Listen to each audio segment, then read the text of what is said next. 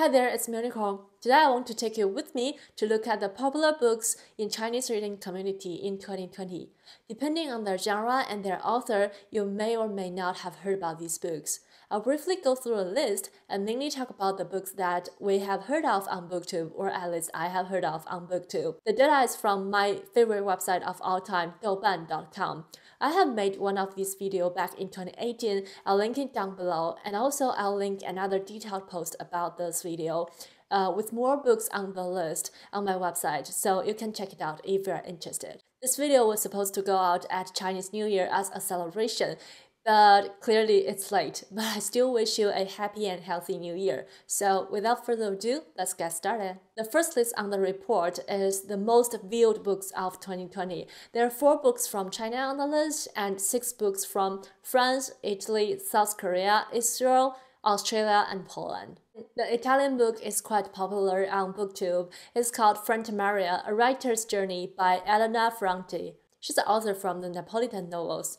This is a memoir, collection of letters and interviews where the author talks about writing, femininity, family, and history. And it also has a lot of the deleted paragraph for her other books as well. Another book I'm interested in on this list is Fly Already by Israeli author Edgar Keret.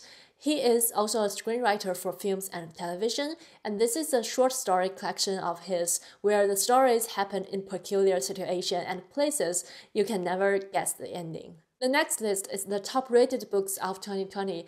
This is a mixture of different genres. They're not necessarily all the books that published in 2020. They're just books that got the top rating during the year, and this is the list that I want to talk about the most. An art book called The Art of Mondale comes at the first place. This is a book, from the title you can tell, it's a collection of art by the company Mondale, and this is a book that I think is better for us to visually enjoy than talking about it.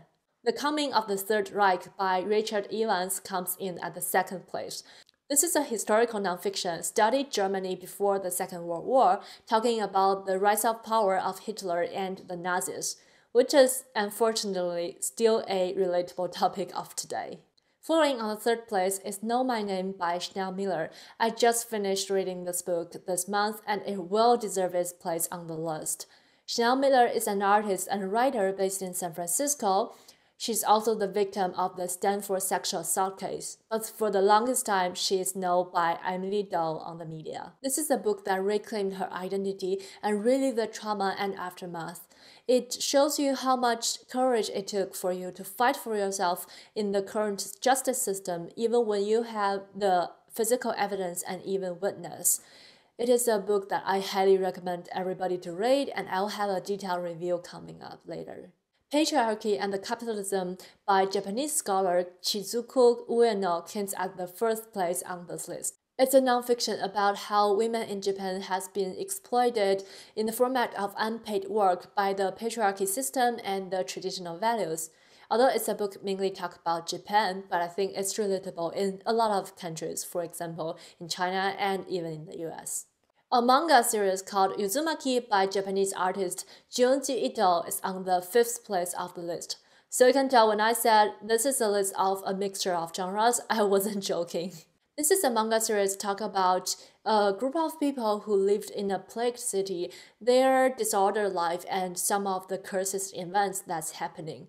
This manga has been adapted into different TV shows, movies, and even video games. The aforementioned book, Frente Maria, A Writer's Journey, coming at the 6th place on this list, followed by an art book called A Wild Child's Guide to Endangered Animals by Meli Murada. Coming at the 8th place is the only Chinese book on the top-rated books of 2020 list. It is an essay collection called 目光 Eyesight by Dr. Tao Yong. Dr. Tao Yong is a victim of a hate crime towards doctors in the beginning of 2020. On January the 20th, 2020, a criminal ran into Dr. Tao's hospital with a knife, hurt Dr. Tao, but most importantly, hurt his left hand. This book was written after the crime, where Dr. Tao found out that he could not perform surgery to his patients anymore in the rest of his life due to the injury of his left hand. It's about his thoughts on life and kindness and why he chose to be a doctor.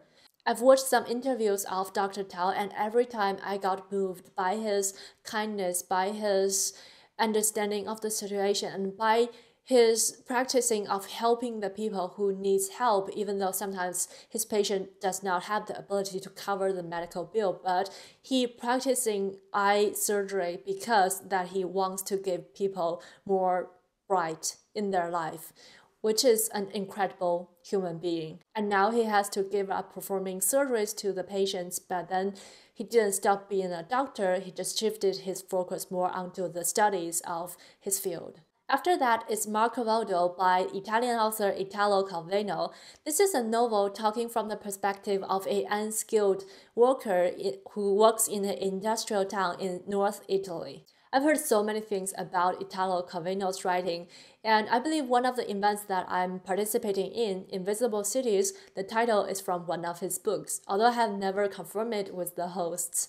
But I heard his book emphasized on the relationship between humans and the cities, how humans are coping with the ever-changing modern lifestyles. Although I have never read one of his books, but he's always on the top list that I want to read. The last book on the list is called The Ring of Satan, written by a German writer, W.G. Sebald. This is a novel about one man's reflection when he was on a working tour on the east coast of England. Topics cover aspects of nature, art, history, and many more. The next list is the top 10 Chinese fiction of 2020. I don't think any of the books have translated into English or other languages yet, so I'll just talk about the 2 books I've picked up for the Invisible City project for February. The first book I picked up is called Qiu Yuan by Yang Benfen.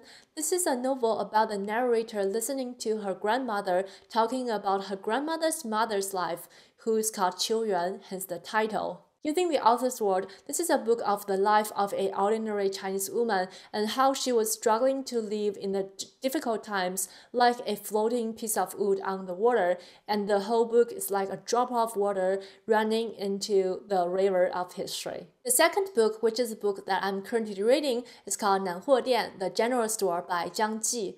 This is a historical fiction talking about the protagonist working at a general store in the southern part of China, and when he observes people's different philosophy of living when he was selling the things, and he was able to connect the goods that he's selling with the era that he's in. Following the top fiction books list, of course, we have the top 10 Chinese nonfiction books of 2020. Again, I don't think any of the books have translation of any kind yet, so I'll just talk about the one book I have my eyes on for the Invisible Cities. It is called Her or Them by famous scholar and writer Yan Lianke. This is Yan Lianke's attempt of writing his understanding of feminism by portraying that the women's life around him.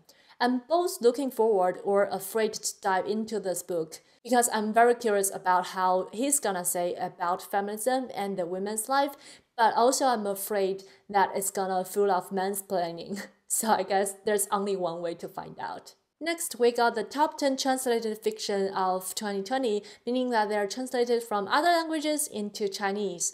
On this list, we have 2 books from Japan, 2 books from Italy, and 1 book from each of the following countries: South Korea, Israel, Ireland, Spain, Poland, and Canada. Coming on the first place is Burning Papers by Lee Chang-dong. Lee Chang-dong is a South Korea film director and writer. This is his short story collection talking about the traumas after the Korean War and a lot of social events, and also the society changes after the industrial development of South Korea. Marco Valdo by Italo Calvino showed up on this list too at the second place. One of my favorite books of 2019, Normal People by Sally Rooney, was translated into Chinese last year and made it to number 5 on the list.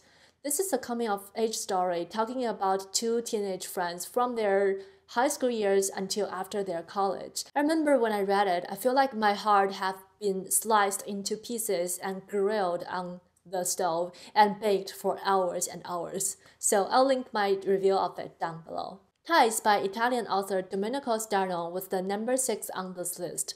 This book was quite noticeable back in the years on BookTube, and it's a story about family love and the consequence of people's choices. Testaments by Margaret Atwood comes at number 10 on this list. Needless to say, this is a popular book. It is a sequel of The Handmaid's Tale. I have tried my best to avoid any of the spoilers for this book, so that's all I know. The last list I want to introduce here is the top 10 translated nonfiction of 2020. On this list, we have 4 books from America, 2 from France, 1 book from Poland, Italy, Sweden, and the UK. Returning to Reims by French scholar Didier Eribon is the first place on this list.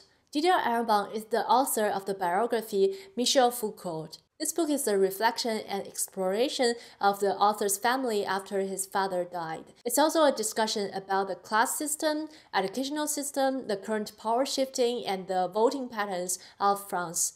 But by current here, the book was published in 2009, so just keep it in mind if you're interested in reading it. A book that appeared for the 3rd time in this video, Malia, A Writer's Journey, is the 2nd place on this list. Some other books I found is very interesting on this list, including the 4th book, Things My Son Needs to Know About the World by Frederick Bachman. Frederick Bachman is one of the earliest writers that I've had read when I first joined BookTube. I loved his delightful writing style and his portraits of small people in his books. But the reason why I found it very interesting for this book to be on this list is it literally translated into Chinese as Don't Argue with Your Mom, the title. So when I first saw the title, I got so confused because I know every book that Frederick Bachman wrote, and there's no such a book. After I found out what book it is, I got more confused because it just have a totally different title from the English translated one or even the Sweden one. But the funny thing is, if you connect the 2 titles together, Things My Son Needs to Know About the World, Don't Argue with Your Mom, it's very hilarious. The 5th book on this list is called Reading Romance, Patriarchy, Women, and Popular Literature by Janice Radway. This is a book first published in 1984, talking about why romance literature captivates so many female readers and defending romance literature against the idea that they enforce the dependency of women to men. And of course, from 1984 to nowadays, romance literature has grown to be an even bigger genre and have more wide of a reader audience, but some of the myths around the genre still exist. So I think it's still a very relatable title to be dived in. The last book I want to introduce on this list is The View from the Cheap Seats, the nonfiction selection by Neil Gaiman. I don't need to introduce Neil Gaiman. I just feel it's very interesting for me to see how the different of time when people are reading it and the different personality of languages can affect people's ideas on the same books. That concludes of our video of today. There's still many lists of different genres on that report, but if we're gonna talk about all of them, we'll be here for a year. So I hope you enjoyed today's video and see how people are reading the different or the same books in different languages. It fascinates me to see how many different genres and books from different languages are on the overall list. So it reminds me, when I was mainly reading in Chinese, I was actually reading more of translated books compared to now when I'm mainly reading in English. At first I thought it's because a lot of the books that I read was translated from English, but then I discovered it was not. I was reading more books translated from more different languages when I was reading in Chinese. So that's why I feel like the events like the Invisible City projects is very valuable for us to participate in. And I forgot how many times I have mentioned this event in this video. I'll link on all the information down below. Just go check it out if you haven't yet. Thank you so much for watching today's video. I hope you like it. Let me know in the comment down below which of the books have caught your eyes, and also check out the detailed post on my website. I hope you're happy reading, stay healthy. I'll see you in my next bookish video. Bye!